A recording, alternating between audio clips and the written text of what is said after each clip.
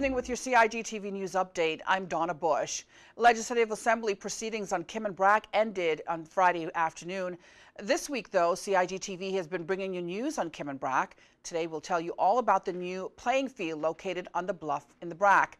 The field is covered with AstroTurf and will eventually have a track around it. New internationally standardized lighting has been installed, and restrooms as well as changing rooms are now being constructed. When completed, the world-class facility on the Brac will be able to facilitate all types of international games and begin a sports tourism industry for the island. We're looking at, again, from the tourism product, is twofold. How do we design something on the island that helps with sports tourism? CONCACAF has been extremely helpful in helping us with the overall design of the new sports facility, and we're pressing ahead to be ready for August, for the tournament in August. Again, CONCACAF has been helpful in the design of it, so we're quite pleased with the facility that will be available. But more importantly, it gives the youth of the island a place to play. It gives them the ability to interact with teams from all over the world, the region. They make lifelong friends through these tournaments, and we take a step into sports tourism because in August we should bring 120 people here for a week for that tournament. So you start seeing what the spin-off is from sports tourism.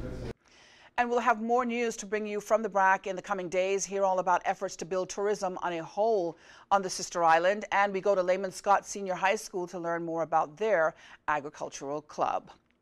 Well, members of the public have been able to share their opinion on a draft national disability policy to ensure that members of the public have an opportunity to provide face-to-face feedback and ask questions. A number of district meetings have been taking place. Now, the Cayman Islands Disability Policy Steering Committee, which is comprised of stakeholders from around the sector, launched public consultation meetings recently, as I just mentioned, and local businessman Keith Parker Tibbetts Jr., who's also the policy's patron, said with input from the wider Cayman Islands community, we believe that we have an opportunity to make the draft document even stronger. The committee is seeking feedback on the draft policy's proposed overall goals and strategies. Now, the policy aims to raise the standard of key services available to persons with disability with regards to healthcare, education, employment, and social inclusion.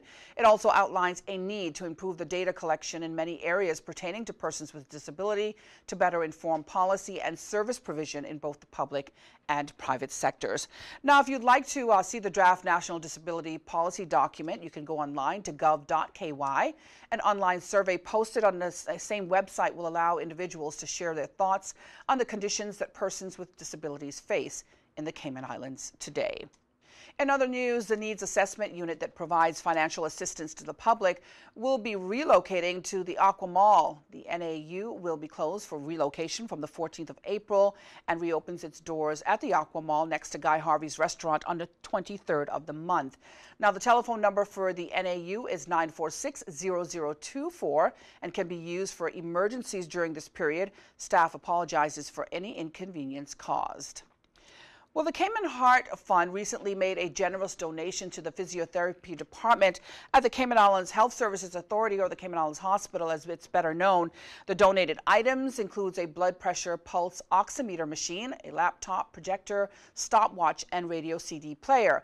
All items that are necessary to provide cardiac rehabilitation.